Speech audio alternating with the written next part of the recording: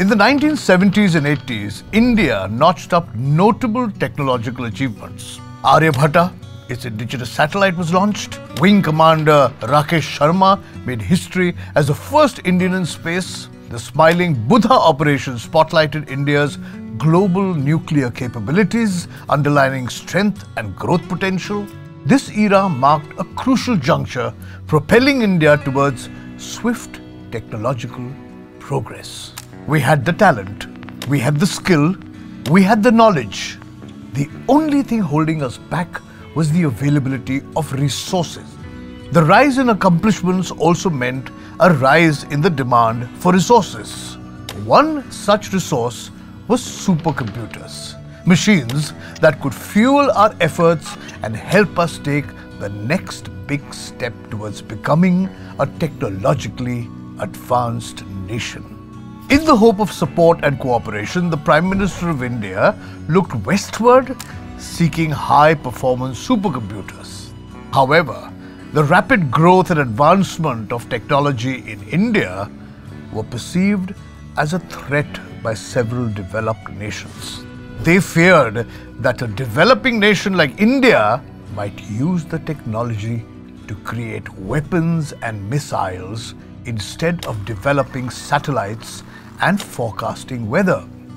The Indian scientific community was denied access to technology. Multiple restrictions were placed on the import and export of these supercomputers, putting India in a precarious position.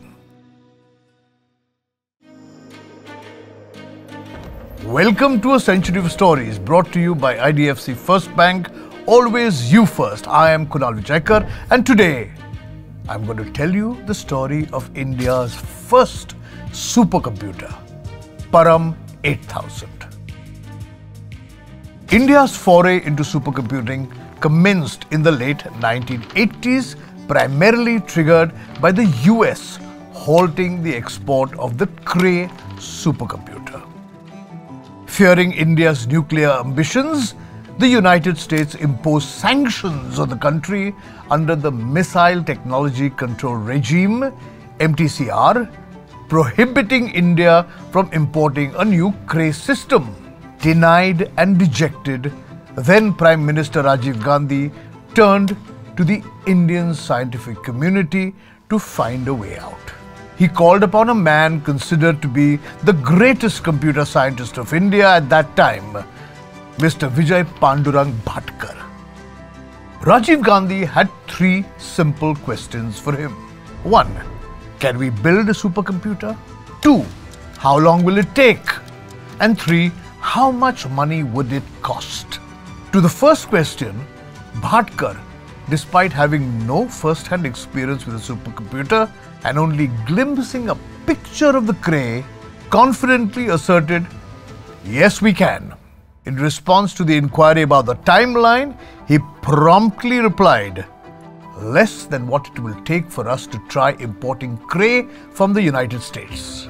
And as for the financial aspect, Bhatkar stated, "The entire effort, including building an institution, developing the technology and commissioning and installing India's first supercomputer, will cost less than acquiring the Cray." Determined to fulfill the mission, Bhatkar embarked on the task.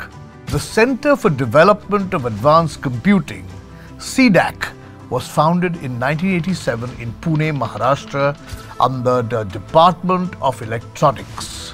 Bhatkar, along with other scientists, gathered in Pune with a shared determination to propel India into a new era of computing and self-sufficiency.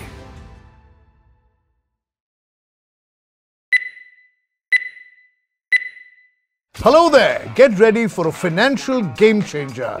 Introducing monthly interest credits on your IDFC FIRST Bank savings account.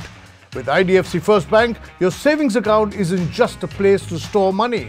It's a place where your money grows every month.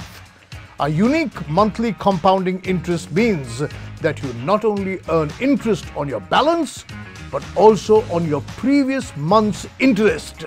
Imagine the possibilities. you earn interest on interest, which can significantly boost your savings over time. It's like your money is working harder for you. Open your savings account today at idfcfirstbank.com. The task was obviously easier said than done. The fact of the matter was that India simply did not have the advanced chip and cooling technology essential for handling such large volumes of computing. But in typical Indian fashion, we shine our brightest in the times of darkness and ambiguity. Mr. Bhatkar had a moment of genius. What if, instead of developing one central system capable of doing large computation, we split the computation into thousands and thousands of smaller machines and make them work parallel to each other? It was called parallel processing. Dr. Bhatkar acquired off-the-shelf unique servers and workstations. Combined with various in-house technologies, a multiprocessor prototype took shape in 1990. In a span of 3 years, we achieved the extraordinary. With everyone involved working diligently, C-DAC successfully completed its task well before the proposed deadline. India's first indigenous supercomputer, Param 8000, was unveiled in 1991. For the first time, a developing nation accomplished a remarkable feat in advanced computer development. The global community was taken aback by this unprecedented achievement, with many expressing skepticism about whether Param truly qualified as a supercomputer.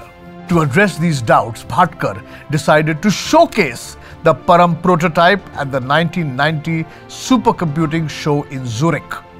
Notably, Param 8000 secured the position of the world's second fastest supercomputer, outranked only by an American system. Upon closer inspection, it was revealed that Param 8000 boasted a performance of 5 G-flops, making it 28 times faster than the Cray XMP system that the Indian government had initially considered purchasing. The computer received acclaim and was exported to countries like Germany, the United Kingdom, and Russia. Global media commended the determination of Indians, resulting in headlines worldwide exclaiming, "Denied a supercomputer? Angry India proves itself." To date, 52 Param systems have been imported worldwide, making it as India's most successful self-produced computing system. Its triumph led to the creation of an entire series of advanced high-performance systems, including Param 10000, Param Padma, Param Yuva, and the current pinnacle, Param Siddhi AI. These systems find homes in various government organizations and institutions across the country, including IIT Guwahati and NIT Sikkim. Currently, the Indian government not only aims to install over 60 systems across the country, but also to interconnect them through a grid computing network. In the face of adversity, Bhatkar showcased that India not only participates, but leads in the supercomputing race. Param, meaning supreme, and priced at just $350,000 US against Cray's $10 million, forced a global reckoning. At that time, more than 15 countries lined up to acquire Param, compelling a humbling reduction in Cray's cost. The story of India's first supercomputer is more than just a technological milestone. It is a narrative of determination, commitment, and a profound resolve to never underestimate the power of Indian ingenuity. This is Kunal Vijayakar, and you've been listening to A Century of Stories, brought to you by IDFC FIRST Bank. Always you first.